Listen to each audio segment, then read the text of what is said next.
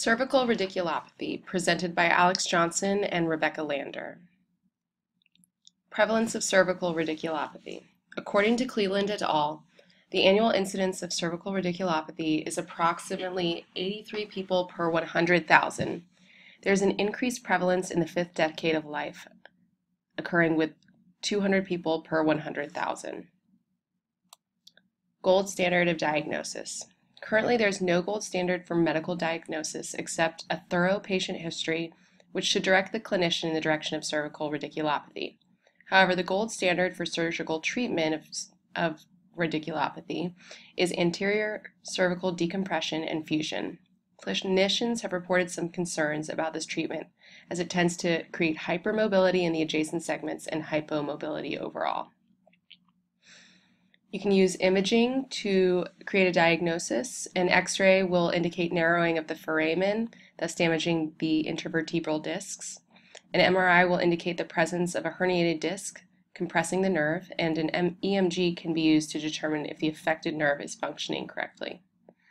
One of the better research methods of diagnosing cervical radiculopathy is the diagnostic cluster developed by Weiner et al.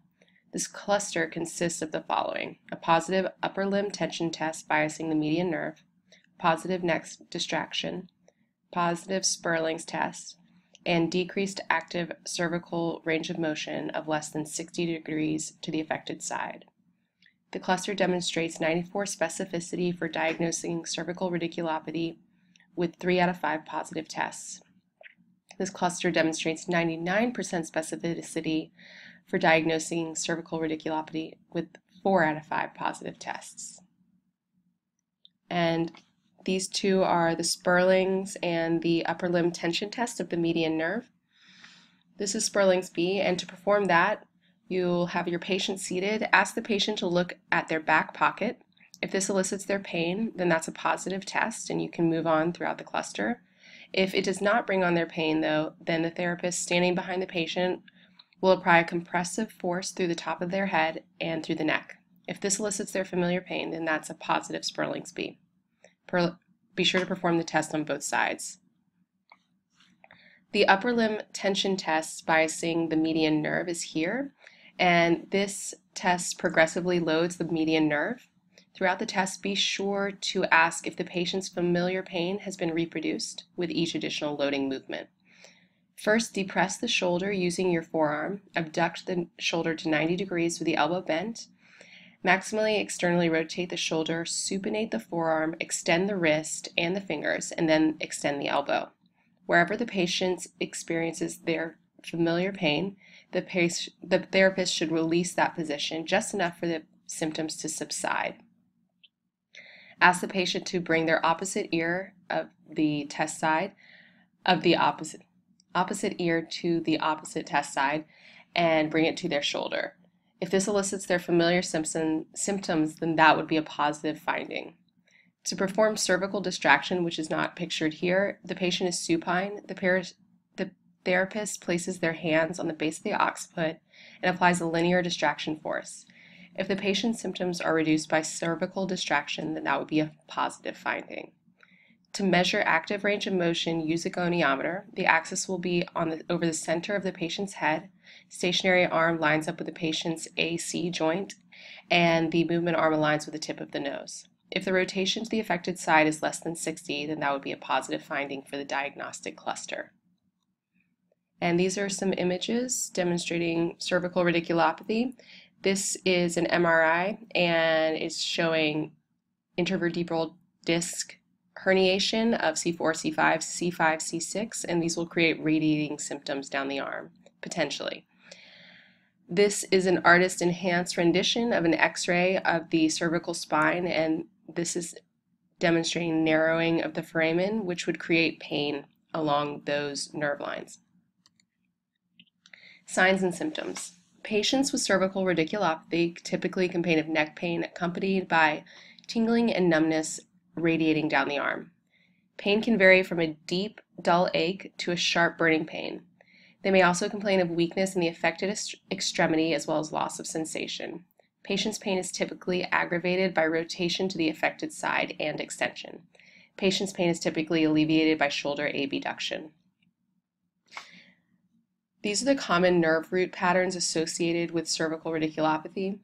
Patients present with symptoms consistent with a particular nerve root. However, not all patients will fit neatly into one category, so it's important to take a thorough history and perform a thorough examination. Clinical findings during a physical exam. Patients present with different symptoms depending on their level of cervical radiculopathy. The following clinical tests have shown high specificity for cervical radiculopathy. So the Sperling's test, which we discussed earlier, Valsalva maneuver, shoulder abduction, cervical hyperflexion, cervical hyperextension, and cervical distraction, which we discussed as well. Evidence-based recommendations for physical therapy. These are just a few ways to help your patients suffering from cervical radiculopathy. You can provide cervical traction, manual therapy, soft tissue massage, or PAVMs to help make more space in those compressed areas. They can strengthen their deep neck flexors.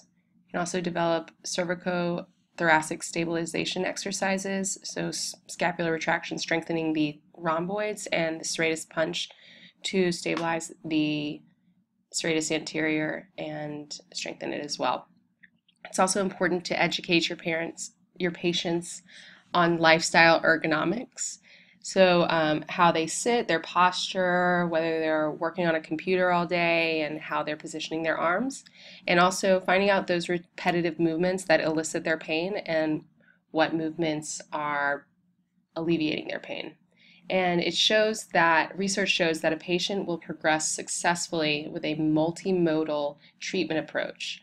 Not one treatment on its own has been shown to successfully treat cervical radiculopathy, so it's good to have a lot of options. Prognosis. The following are predictors of positive short-term outcomes for patients with a clinical diagnosis of cervical radiculopathy, according to Cleland et al. They are less than 54 years old. Their dominant arm is not affected. Looking down does not worsen their symptoms. And they've received multimodal treatment for at least 50% of their visits. If 3 out of 4 variables are present, then there's a positive likelihood ratio of 5.2, and post-test probability of success was 85%. And if all of the variables were present, the positive likelihood ratio was 8.3, and post-test probability of success was 90%. Outcome measures. The Neck Disability Index, or NDI, is a self-report questionnaire used to assess how neck pain affects the patient's quality of life. The NDI consists of 10 questions involving pain intensity, personal care, lifting, headaches, reading, concentration, work, driving, sleeping, and recreation. Each question contains 6 answer choices scored from 0, no disability, to 5, complete disability. All section scores are then totaled. Scoring is reported on a 0 to 50 scale, 0 being the best possible score and 50 being the worst. According to Cleland et al., the MCID for cervical radiculopathy is 7.0 on a scale of 0 to 50, and the MDC is 10.2 on a scale of 0 to 50. Patient-specific functional scale is used to assess functional ability to complete specific activities.